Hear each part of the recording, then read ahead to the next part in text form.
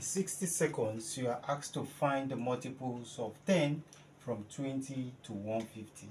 Multiples of the numbers are the product you get when you multiply a number from 1 to infinity.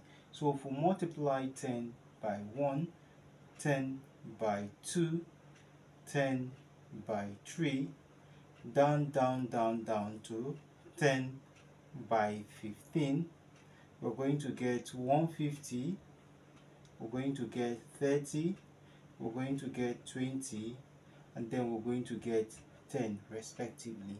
So 15 minus